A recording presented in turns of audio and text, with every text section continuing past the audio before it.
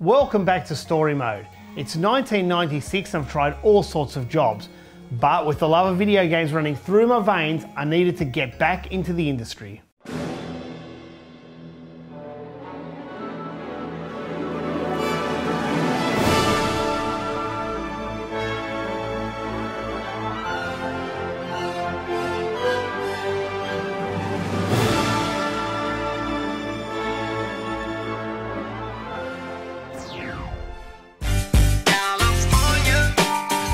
That's the sound of 1986, and here are a few more to take you back to that time. You touch my hand, I live for you. I'm just a girl, already at my dream. And isn't it ironic? Don't you think?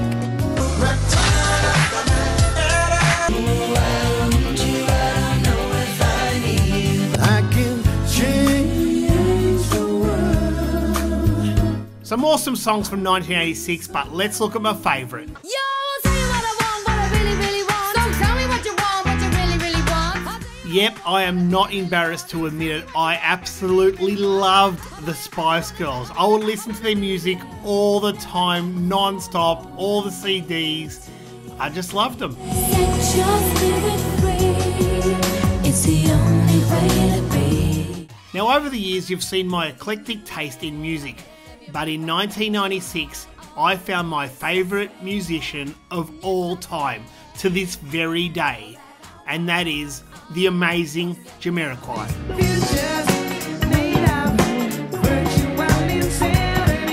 I have every single record, every single CD. I've gone to so many concerts, and I just love JK. She's just a cosmic girl.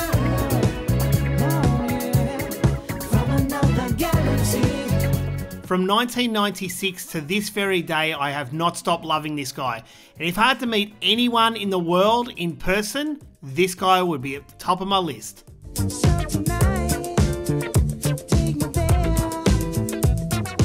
And now to look at some of the movies I was watching in 1996. Mars Attacks, Scream, Independence Day, The Cable Guy, Happy Gilmore, From Dusk Till Dawn. But my favourite probably goes to Jerry Maguire.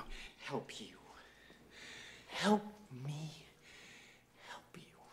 So I'm having a time of my life with my new computer, my Pentium Pro, with my CD writer, but I needed to get income and fast. So I decided to contact a video game wholesaler in Hong Kong, the exact same one I used when I had my shop. They were so happy to hear from me. They thought I was actually ringing up to buy more PlayStation 1 and Sega Saturn games from them in wholesale lots, because Saturn and PlayStation were doing quite well at the time, and with the new arrival of the Ultra 64, they thought maybe I'd start up a video game shop again. I explained I couldn't buy in bulk as money's a little bit tight at the moment, but I would like to buy some Sega Saturn and maybe a couple of PlayStation 1 games. I also asked them about mod chips for the Sega Saturn and the PlayStation 1. This allows you to play burnt games on the respective consoles. They said they had thousands of PlayStation 1 mod chips in stock, and the only thing they had for the Sega Saturn was this cartridge called the Magic Card V2 that you would put in the cartridge slot of the Saturn, and it allows you to play burnt games. There were other ways around it as well. I jumped at the chance and ordered 50 mod chips, because if I ordered over 50, they would do a much better price. I can't remember exactly, but I think I was paying between $40 and $45 per mod chip. And at the time, mod chips were brand new. Hardly anyone was modding PlayStations, especially in Australia. So typically I put an ad in the paper, and then all of a sudden I was modding around 20 PlayStations a week, and then within a few weeks I was modding 20 PlayStations a night. Yep, it got out of control. And even people selling burnt games in the local paper who were modding PlayStations, they had no time to mod. They just wanted to burn games all day, so they would send me their PlayStations, and then literally I'd be modding around 80 PlayStation 1s a day. Now, Saturn mod chips did come out and they were a lot simpler to install, but Sega Saturn wasn't doing too well at the time. At the start it was kind of comparable to PlayStation 1, especially in Japan, but I just didn't have the customer base to mod Saturns. I don't know how many I had, probably say 80 PlayStations a day compared to maybe 5 or 10 Saturns a week. So it wasn't too great. The months rolled by and then all of a sudden other people were modding PlayStations. And then I noticed that I'd have to start being competitive. I can't remember what I charged at the start. It might have been about $120, $130. And then everyone else would charge $120 and everyone was undercutting. So I had to start buying mods in bulk to get the chip price down. And then maybe I could make a little bit here and there. It was insane. The money I was making on mod chips was crazy. The thing is, I was also selling a thing called silvers. And that is basically copy games on the PlayStation 1 or Sega Saturn, but they were pressed, not burnt. And they were from Hong Kong, and that was a little bit illegal, I will say. So it was around early May 1996, and the company asked me if I wanted to buy the Nintendo 64. It finally had its name. Its prototype name was the Ultra 64. It now had its actual name, Nintendo 64, and I would read about it in magazines. And I was very, very excited to get one for myself at least. But I decided to try my hand at maybe selling Nintendo 64s here in Australia, like bringing them in from Hong Kong, and obviously they will be brought in from Japan. I put an ad in the paper and I thought the mod chips were crazy. This was insane. Within 2 days, I had 50 pre-orders of the consoles, and this would only help me get my one cheaper because just like anything, the more you buy off a wholesaler, the cheaper it gets. And I will be selling these N64s for around $600. I can't remember how much I bought them for. I didn't make a lot on them. They were just very expensive to buy at the start, obviously supply and demand. The great thing was the company said if I put my order in now, I could have it on the 24th of June. That's 1 day after it came out in Japan. So I would have it at my front door on the 24th of June, and I just couldn't say no. I ordered 50 units straight off, or 51, I can't remember exactly, but I remember ordering the quantity I sold plus an extra one for myself. So I registered the business name Australian Vision Games once again. The only difference is I didn't have a storefront. I was doing it all from home. My mum was pretty good considering maybe 10 to 15 people a day would come to the house and buy games or get their PlayStation modded or the Sega Saturn modded or put deposit down for the incredible N64. I don't know how she put up with it, to be honest, but I thought you never know, maybe my luck will change one day and I can open up a shop again. So as the weeks roll by and we're getting closer to the date where the Nintendo 64 is officially released in Japan, I had at least another 100 pre-orders from all over Australia. It's me, Mario! So the day finally came and it was there on the 24th of June. I think they sent it on the 21st. It takes a few days to get here from Hong Kong, and the delivery was massive. You know, there was about, from memory, I think I ordered 170 all up. I had a few extras in case. 170 N64s, and it was unbelievable. I had to pay a lot of import duty and tax on them, but that was reflective to the price of what people were paying. I kind of knew that ahead. And it was unbelievable. It was such a great time to have people come to my house, pick up their N64s and seeing their face, knowing that they are one of the first people on the planet to get an N64, of course, apart from Japan. A huge memory for me is taking my N64 to Kylie's place and playing it with her little brother. He was like the little brother I never had. It was so much fun to play games with him. His name was Ashley. He would have been around 9 or 10 years old at the time, and I bet he didn't even know what he had in front of him. He would be one of the only kids in the whole Australia to play a Nintendo 64 that early. The other thing I'd do is make deliveries. I would drive around Melbourne and deliver consoles or do mod chips on the spot sometimes. That was very rare because I didn't like doing it in front of people, kind of feel a little bit of pressure. Obviously selling games. I never did burn games. I did for myself, but I didn't want to sell burnt games just in case, you never know.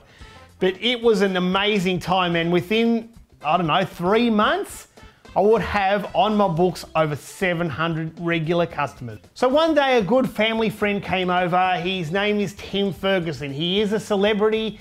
He's been on shows like Don't Forget Your Toothbrush and the Doug Anthony All-Stars. Just because 2 days ago we pissed into his milk bottles. It's not that he doesn't like the taste, it's just it keeps changing the colour of his cornflakes. So Tim come over to get some PlayStation 1 games from me, and I happened to be playing Wave Race, and he said, "Oh, what's that? I've never seen that before." I said, "That's a brand new Nintendo 64. I've only got the Japanese version."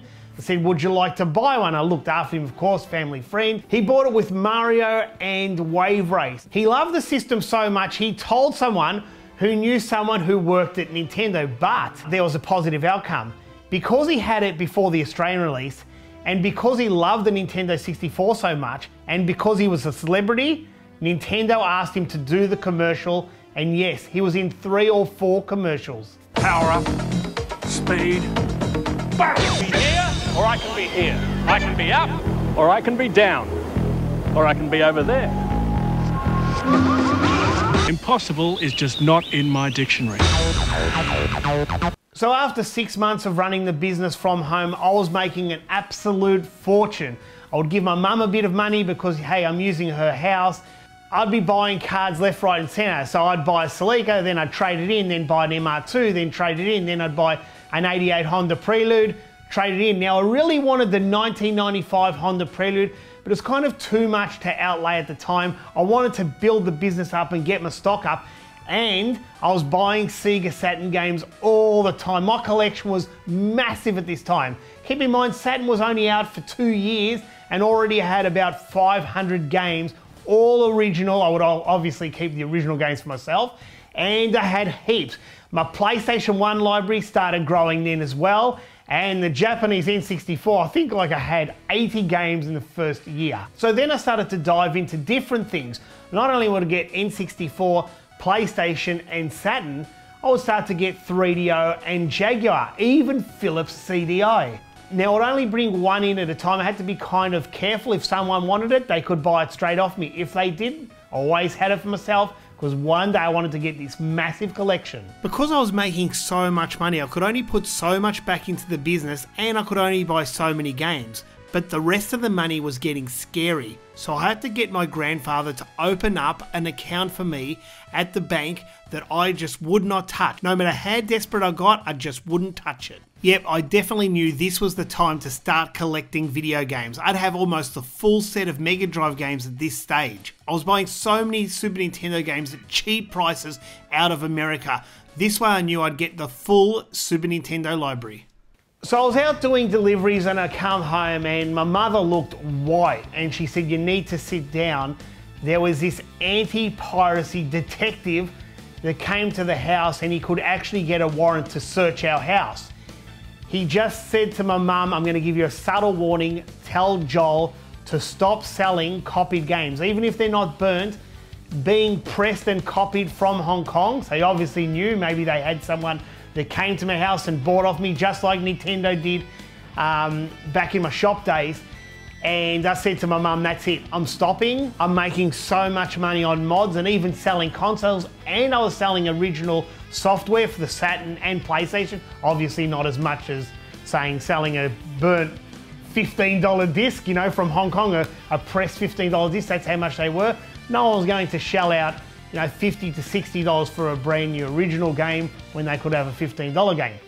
So I decided I have to stop that side of the business, but there was others who were just selling it so much they didn't stop. Now I don't know exactly what happened to them. Some of them got caught and prosecuted, but that's their own story. I stopped and didn't want any part of it. I wanted a legitimate business where I could import things from Hong Kong, even one day America, Japan, and sell games without being hassled. And this time, Nintendo and Sega couldn't touch me because I found out the laws of parallel importing was okay to do.